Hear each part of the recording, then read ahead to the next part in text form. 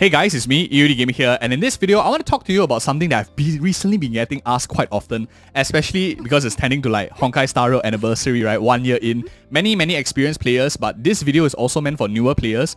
If you want to know actually, is it better to build for roster depth, like more characters in your roster?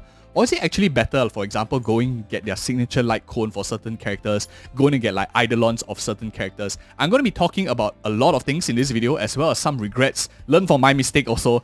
Guys, don't waste your resources. I'll share with you in a little bit as well. Now, first things first. Everyone knows that buying like new fancy characters is always very fun. You get many new characters to play around with. You have like, it's basically like getting a DLC. So if you care about like playing more characters, then yes, I won't stop you. I won't even like dissuade you. I think it's a pretty good idea. Not everyone cares about MOC 12 and getting the biggest damage and fastest clears. But for those of you who want a long-term efficiency, there is a better way of playing the game instead of like being like a tart and pulling all of these like me on my account. I just do it because I'm a content creator. It helps out making more videos for more people as well. The first thing, why is pulling more characters bad?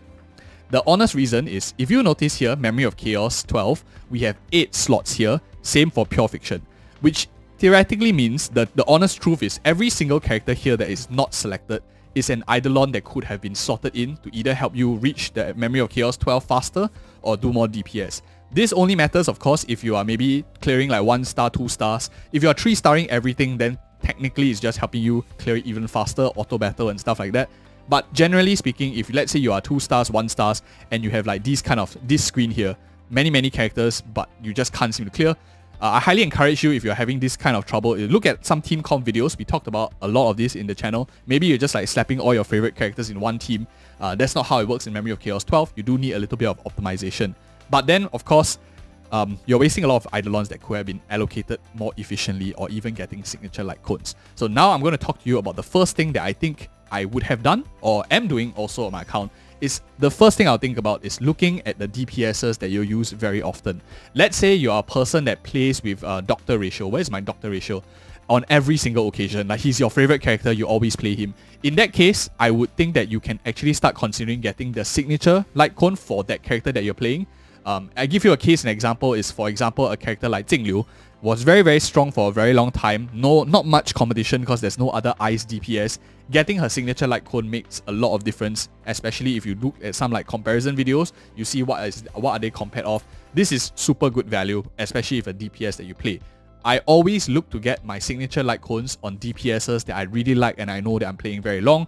I'm not a massive whale by any means, even though I have many characters. If I show you my inventory here, I'm actually very selective in the light cones that I get because it doesn't really add too much value for content. It's just purely for my own DPS pleasure. So you can see here, even though I have many characters, I don't have many signature light cones. The only things that I pull off are 4 of them. The first is shall be my own sword, Jingliu's light cone, Unreachable Sight, which is Blade's light cone, also a DPS that is super versatile. In the night, I pulled it right at the beginning when Zila was first released.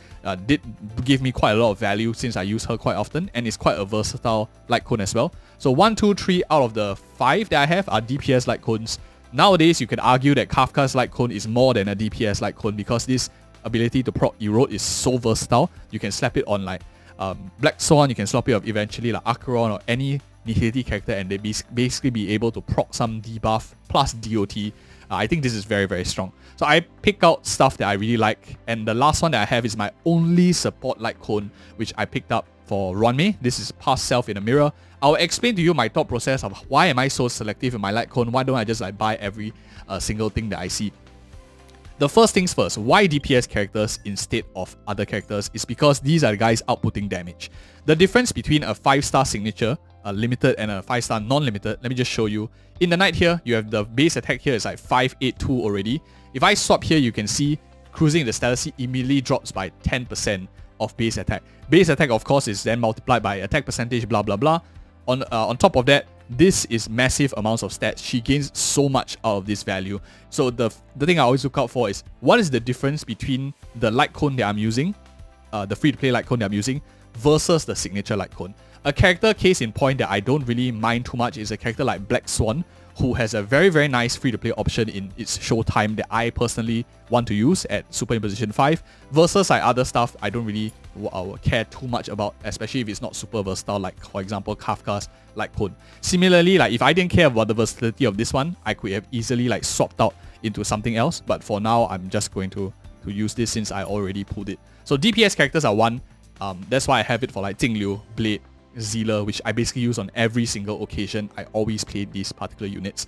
Then comes the next question is, why did I not pull for Huohuo's Light Cone, Luota's Light Cone, even Fu Shen's Light Cone, Silverwolf Light Cone? These are all like top tier support characters, but I chose Ruanmei out of all of them.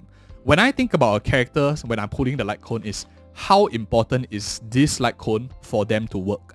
This is super important for Ruanmei because she needs to hit break effect thresholds. She also is a buffer that buffs many different teams, and this also gives skill point. This entire thing is basically a character on its own. I talked about it in the video already, and it's just so versatile character that is placed on Ruanmei. She can be played into basically every single roster that you can think of. That is why she will never be like left on the bench, which means you will never have the situation where you're wasting resources unless you're playing very specialized teams that require maybe a more specialized support character. In that case, it might be a little different. So that is why I chose Ruanmei out of all of them, because the free-to-play options for her Light Cones just pale in comparison, and it's very situational that she needs a certain like stat and stuff like that. Then the next thing is, when do you actually go for Eidolons out of all of them instead of like, yeah, I'll just get a signature, I'll just stop. I think characters that are getting Eidolons, and for most of you who are watching up to this point, you realize that it's all about the odds of you benching that character. For example, E6 Zealer now is like probably going to be benched by a lot of people most of the time because it's not a Zealer meta.